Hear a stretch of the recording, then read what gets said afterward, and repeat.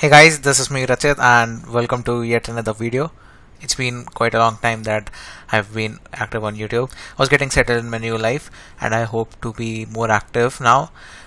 Today I'll be discussing about Google Codejam, and so this time the Google Codejam was really very easy. Like the first three problems were too easy to solve, and I think people when they are in university or something, they really don't do code jam that much because they think that it will be very difficult and we are not that much aware of data structures and algorithms, and they literally don't do that. And to be honest, I never did code jam when I was in college. I used to do Google APAC only when I was in, I think, final year or something. I tried it only once in my whole 4 years, just because I thought that I won't be able to do it, or I don't know. I have absolutely no idea why I didn't do it. And I think it's very much true that as a person you really don't try out a lot of things, a lot of new things, to be honest, just because of some hesitation. Like we don't know what it is, how it is, and what it's about. So just because of those things we leave. But anyways, this year's code jam was again fairly very easy. Let's quickly go through the problems. So it was having 4 problems and I just managed to solve 3 problems. So let's discuss the problems one by one. So the first problem, just ignore the long problem statement, sorry about that, but the problem is nothing but that you are having multiple test cases, and in each test case and oops, yeah, I think it's better now. So in each test case you are given a number like 4, 940 and 4444, and what you have to do is, for each number given, you have to decompose that number into 2 smaller numbers. Let's say you're given n, so you have to decompose n into x and y so that the sum of x and y is n, and the only condition is that any of the numbers from x and y should not contain the digit 4. So as you can see in given inputs, every number is having 4, 940 and 4444.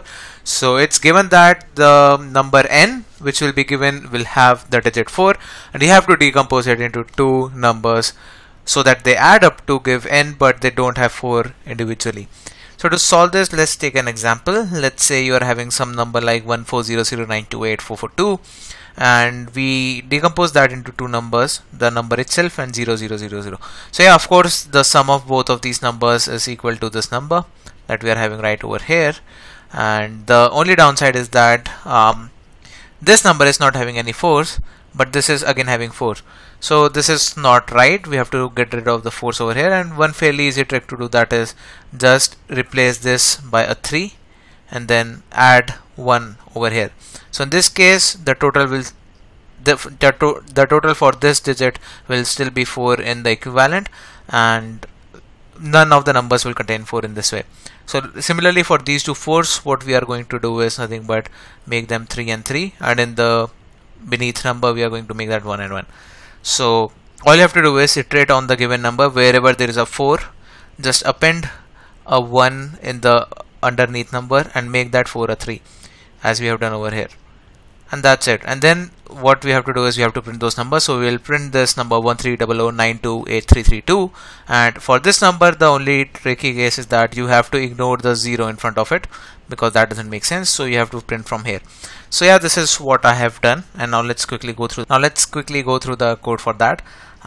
Okay, so the problem for so the solution for that, as you can see, is fairly very easy, very small. So I'm just taking the number of test cases over here, then over here I'm taking the input as string, then its size is n, and then I'm declaring a vector which is nothing but an array of size n, and I am initializing it with 0. This is the underlying or beneath number that we are having. So this vector other is nothing but I don't know, this, yeah, this what we are having initially. And now what we do is we iterate on original number, and if it's a 4 we make that a 3, and in the other number we make that a 1. This is what I am doing over here.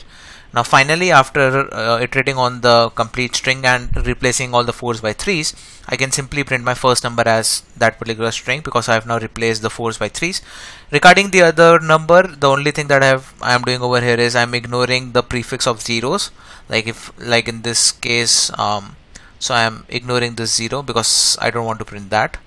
And once I have ignored the zeros, I am just going up to n and then printing those digits. So yeah, fairly easy program, and you can find the solutions to A, B, and C. I mean the first 3 problems to Google Codejam in my GitHub repository. Regarding the fourth one, we'll come to that in the end of the video. Okay, so in the second problem, what was given is that you're given a matrix of size n cross n, and then you're also given a path that some girl has followed from starting cell, which is right over here, to the ending cell, which is right over here. So there is some girl which has moved in this yellow steps. As you can see, she went south, then east, then east, then east, then south over here, as you can see in this direction, then then an east, and then finally south, and she was finally in the lower post, and finally she was in the lowermost cell. So this is a path in yellow which is given to us, and what we have to do is we also have to take south and east moves, and the requirement for us is also that we have to start from the top left cell and reach the bottom right cell, and the only condition is that we don't have to follow the same path or have a subset of common path that this girl has followed. So essentially what that boils down is that the blue path is one of the valid moves that we can perform, and as you can see none of the journey from start till end we have ever took the same move. We might have intersected with her at this position or at this position, but we have never took the same move that she has taken. If she is taking if she is moving from cell X to cell Y, we are never moving from cell X to cell Y. We might be crossing paths with her in between, but we are never having a common path with her, and that's the requirement that we have to fulfill. It's fairly very easy, to be honest, and what I did was, if she is going south, I just go east. So in this question you can see a symmetry across the diagonal from the top left cell to the bottom right cell, and I just took advantage of that. So we both are starting from the origin, and if she moves south, I just take its symmetry and do that operation. So if she is going south, I just go east, and if she is going east, I will go south. So that's what I did. Yeah, it's fairly very easy, as you can see, straightforward.